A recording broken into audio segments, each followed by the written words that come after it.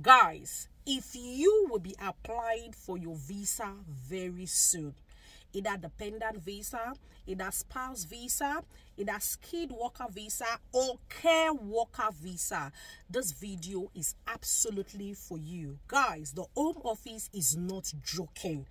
They are very serious. So you don't want to make any errors because you don't want your visa to be denied. If you are interested, stay tuned. Ryan Little. All right, beautiful people, and welcome to my channel. Trust me, guys, I'm super excited today. So if you were seeing my face for the very first time, my name is Violet Okolocha. I live and I practice in the United Kingdom, and on this channel I share every juicy information for nurses to pass their OSCE exam in one sitting, and for generally every information that is juicy. So please do me a favor, like this video right now so you don't forget, share this video with as many that will benefit from it, and of course don't forget to subscribe. Now guys, back to our topic for today. If you intend to do a visa application or you'll be applying for your visa very soon, this video is absolutely for you. Please pay proper attention. Somebody asked me this question today and I said no, I must answer the question so that every one of us can understand what is going on.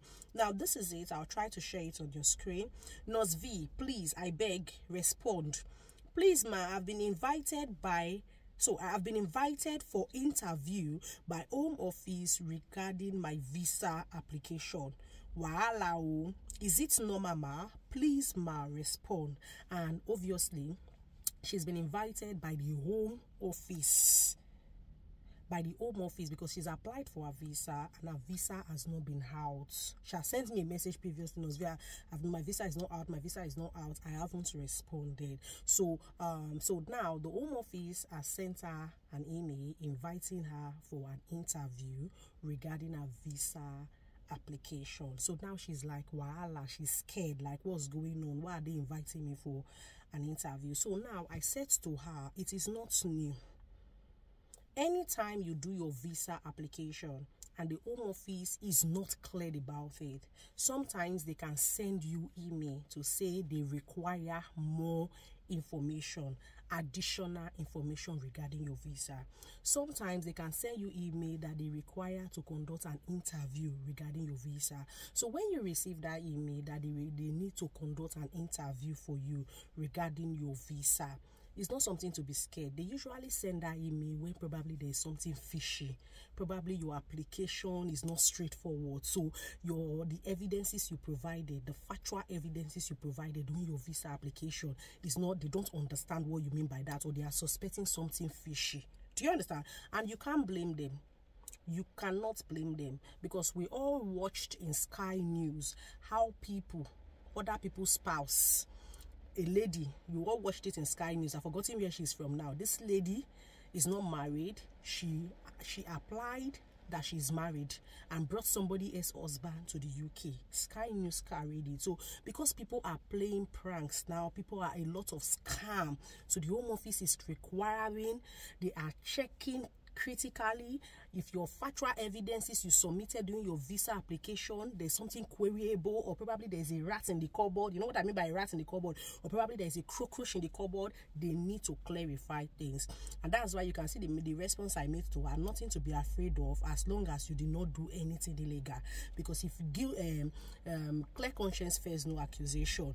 So usually they do this when something is not clear to them. So I replied, I said, all the best, my darling. So what they will now do is, when they conduct that interview, imagine if you apply that you're a skilled worker or you apply as a care worker and your documents provided does not tell where, your certificate does not tell where. Okay, if you say you are, for instance, you are an IT personnel and all the documents you submitted regarding that is not proving to them that you are coming to the UK as an IT personnel, they will want to know further from you. They want to clarify things from you. So it is not out of place. It is not new.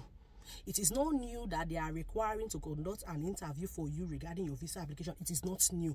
It has been happening.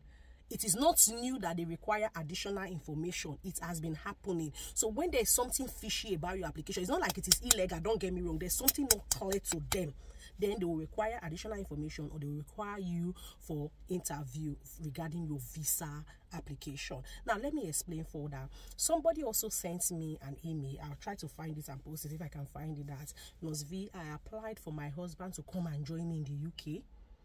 I provided our court's marriage certificates. I provided our marriage certificates. She said, Nosvi, they still sent me an email for additional information. Yes, court certificates that you are married, and the newspaper announcements that you changed your name, or marriage certificate in church is no longer enough. It's no longer enough. So when she contacted me, I had to tell her, you have to take the bull by the horn. Photographs. You can send photographs to prove that you people have been married. Photograph of him. You know how husband and wife behave, so you can send photograph. Yes, even children visa. If you apply for your children to join you in the UK, my friend applied for kids to join her in the UK, and she was the only one applying. They denied that visa. They had to ask her, where is the father of these children? And of course, she had to make sure she contacted the father of the children to also send some documents, you know, to approve that he wants his children to travel, send some other documents, you know. So it's not enough. These days, because of the level of fraud, because of the level of scam, you may just get a letter from the Home Office that they need more information, or they require to conduct an interview regarding your skilled worker visa, your dependent visa, and stuff like that. So it is not out of place. I am telling you now because this lady did send an email, so that you are all aware. Because usually how I get topics from my YouTube is when you send me messages. I said, oh, this is what's telling everybody. Do you understand? So please be aware of that. And so back to what I was telling you. So this lady contacted me. She just sent me an email that knows VC. I said it is normal. Send your photo, screenshots, WhatsApp messages you and your husband have been communicating, screenshot your call history of you and your husband communicating, print them out and send to them. And obviously, by the time she sent those documents, they approved that visa. Yes. So these days, if you don't want them to send you message that they need more information, or you don't want them to send you message that they need more, that they need an interview with you regarding your visa application, make sure your documents are thorough. Make sure you provide them with all the necessary details they need. If you're applying for your children visa, consent letter for you and your husband, put all their immunization certificate, put all their birth certificate, put all your photographs with them. You understand? And that way they will know that, oh, of course, this person, all your photographs, put it. And that's way they will not want to deny. So make sure you also put your pay slip to prove that you can take care of them. Put your husband pay slip. If you're a single mother, make sure you get information from their father, and you know, and that's it. If you are married, you're applying for visa, marriage certificate and newspaper change of name and white wedding certificate is no longer enough. Screenshot your photograph. Make sure the father of the boy writes a letter. I told her, I said, let the father of your husband, if he's alive, or you, the mother of your husband, my daughter, I confirmed that my son is married to so person. And you know, these are the things, because obviously there's a lot of fraud. So we have to make sure we're sending every evidences, and that's it. So if you are also a care worker and you're currently applying for your visa, and you know you don't have experience for the care now, they will scrutinize when you are doing your visa application. So make sure you put all the evidences to show that you are really a care worker. If they found anything not factual, if they are not okay with your evidences, they will contact you for more information, and of course they will contact you probably for interview regarding your visa application. So make sure you put in all the details. If you are not sure of what to put, always ask questions.